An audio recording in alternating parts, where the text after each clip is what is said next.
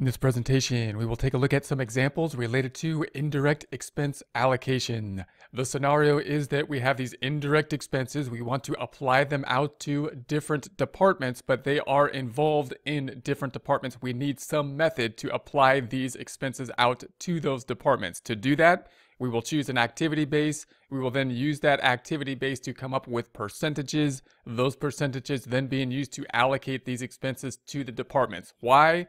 Because we can't allocate these expenses evenly because of the different amount of use of these related expenses per department.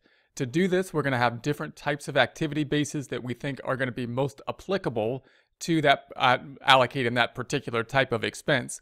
The method we will use will look much the same, however. So note that we want to get used to the method. Once we know the method, we can apply it to basically any type of activity base that we have, and then consider the idea, why would we use different types of activity bases in order to allocate different types of indirect expenses. So here's going to be our data.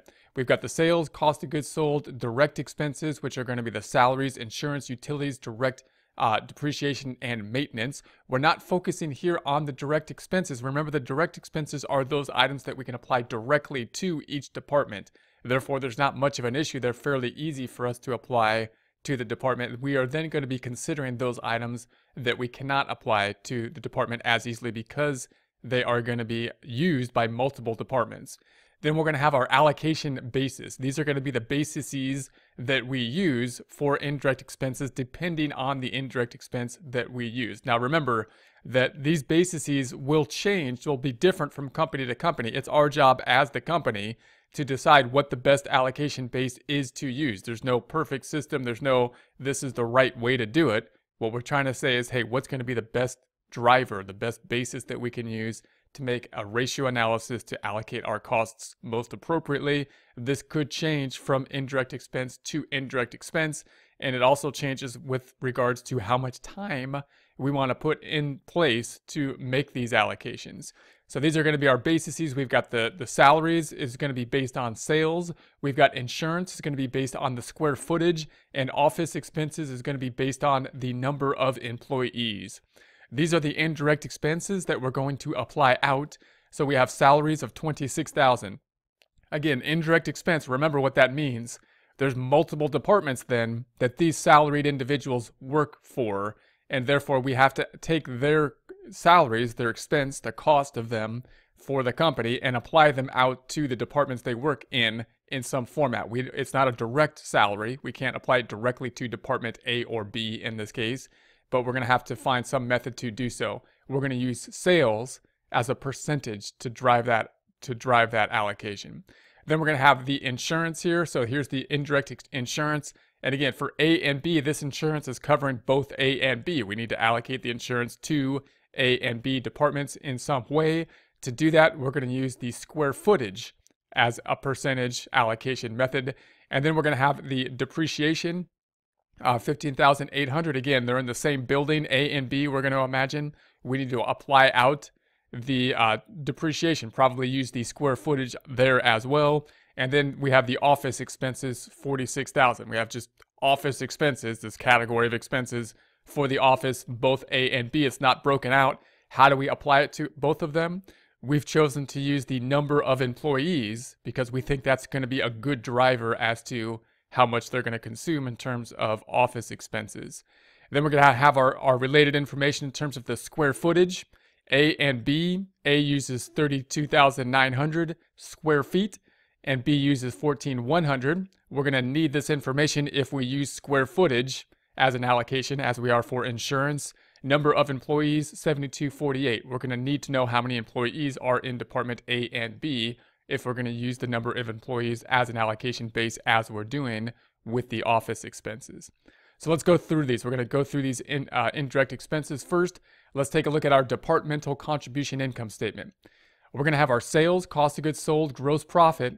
These are straightforward numbers, standard income statement type numbers. We're then going to have our direct expenses. Remember, these are the expenses that we can apply directly to the department. We're taking this directly from our problem. What we want to concentrate on now is the indirect expenses. So that's going to give us, if we subtract this out, the gross profit minus the total direct expenses gives us the departmental contributions to overhead. This is an important number because many times this is the number that basically we might make a value decision as to whether or not the company is, if the department's not doing well, if there's a loss. As long as this number is positive, they are contributing to overhead. Remember that the other expenses that we look into here, the allocated expenses, are often expenses we would have whether or not we eliminate a particular department. So the allocated expenses, in other words, there's a question as to whether or not they would still be there if we were to eliminate a department. However, we do want to allocate it to the department for other types of decision-making processes. So we'll break those out. We're going to say these are going to be the allocated expenses that we have down here, or the indirect expenses. And we've already listed them out. We've come up with the numbers for them. These are the ones we're going to recreate these numbers for the indirect expenses. Again, the direct expenses, fairly straightforward to which department they will go. Indirect expenses are the ones that we're going to have to do some allocation method. Let's look into those methods. So first we'll take a look at the salaries. So we're concentrating on the salaries. We're going to say that we have department A and B. This is going to be a standard kind of comparison. Then we're going to take the sales. Why sales? Here's the sales numbers. Why are we taking those sales numbers when we're trying to allocate salary? Just because we decided for sales to be the activity base. And all we're going to do is use sales to come up with a ratio, percentages, that we can then use to apply the cost of the salary between the two departments. So the way to do that is we're just going to take our percentages. We're going to say, all right, here's sales for A, here's sales for B, there's the total sales.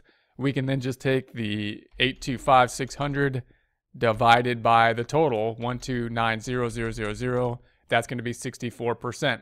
We could take the 464,400 divided by the total 129,000. That's going to be 36%. So if we do that, our percentage is 64, 36, and that adds up to 100. So now we have percentages. How are we going to break out the salaries? We're going to break it out 64, 36. That's going to be the percent breakout. So now we know what the total salaries is, 26,000. We'll just multiply the 26,000, of course, times the 64 and the 36. 26,000 times 0.264 is 16,640. And then the 9,360, and that adds up to the 26,000. So all we did, of course, is use these percentages to allocate out. The percentages have to add up to 100. They will, because what we did is we just took the sales for the two items and then took the percentage of the total sales. So once again, remember that it's not the case that sales has anything to do with salaries per se. We just think that sales is a good activity base to use to come up with some percentages that we could then use to apply out so that the salaries are applied out more appropriately than just dividing them by 2. Now we're going to do the same thing for insurance. And again, the method will be much the same here, but we're just going to use a different activity base. So we're going to say, okay, insurance, here's going to be our insurance. We're going to say department A, department B. And then instead of taking the sales up top, we're going to take the square footage. So we're going to say, hey, this is the square footage. We're going to have to determine, of course, how much square footage A is taking up, how much square footage B is taking up. And then we're going to say A is taking up 32,900, B is 14,100, adding up to 47,000. Again, what does square footage have to do with insurance? Is it part of the insurance cost? Is it part of the bill that we created for the insurance? No, it doesn't have to be. Maybe it is, but it doesn't have to be anything to do with the cost of insurance. We just said all we're trying to do is say, what would be an appropriate way for us to take this insurance bill, 7,200, and apply it out to these two departments? We can't just divide it by 2 because they're different sizes. That doesn't seem appropriate. How can we apply this out in an appropriate way? We determined that square footage might be an appropriate way to apply out insurance, and therefore took the square footage of the two places, adds up to 47,000. Then we can easily just come up with percentages in the same fashion that we can then use to apply out the 7,200 by taking the 32,900 divided by the 47,000. So we just take the one department divided by the total, that's 70%.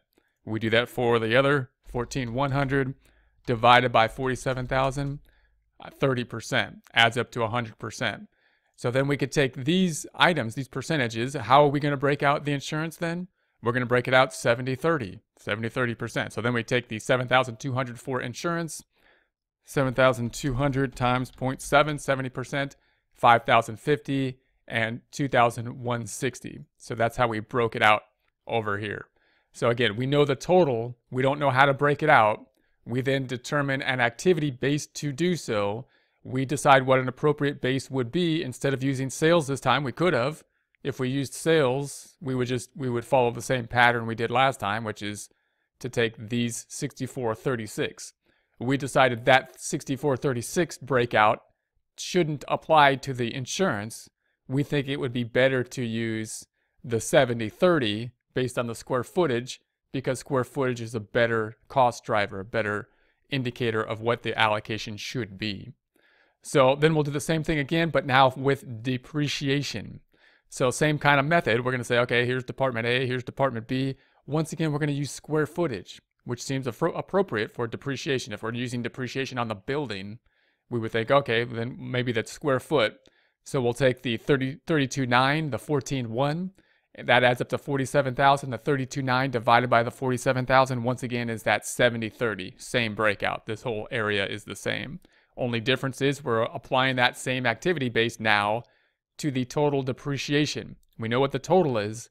We didn't know how to break it out. How are we going to break it out? 70.30. Why? Because we're basing it on the square footage. So now we take the 70% times the 15.8, 11,060. The 30% times the 15.8, 4,740 to get our total 15,800. That's going to be our breakout for depreciation. And then we'll take the office, same kind of concept, different activity base. So we'll say A and B for the office expenses here. We have the office expenses. We decided that sales isn't the best one to use. We don't want to use the square footage for the office expenses. We think the number of employees is most relevant there, because these are going to be office expenses that, probably going to use by the employees. The one with more employees probably uses more office expense. So we're just going to count the number of employees per office and say, all right, well, there's 72 employees for Department A. Department B, 48 employees. Once we have that, we add them up, 120. We do our ratio analysis, which is each department, 72 divided by the total, 120. That gives us 60% here. And of course, 48 over 120 gives us 40%. So how are we going to break out the office expenses?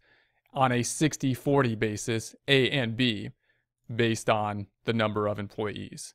So then we're going to have the 46,000 times 0.6, and that's going to give us the 47.6. And there we have that. Now remember, when you do these kind of allocations, we also want to be able to explain why we chose this activity base, how we're going to do this. You can imagine us going to meetings with the department manager of A and the department manager of B that are going to be kind of discussing these allocations. They're going to want to have different allocations that benefit their department. So of course, we're going to have to be able to say why are we allocating on these activity bases? What's the relevance of these activities? Is this fair? And we're going to have to explain the process and say, hey, we're trying to make this as fair as possible. We think this is the best allocation we can do for these different types of expenses. Here's why, and go forward from there. And it could be a constant kind of negotiation type of process in terms of the appropriate allocations.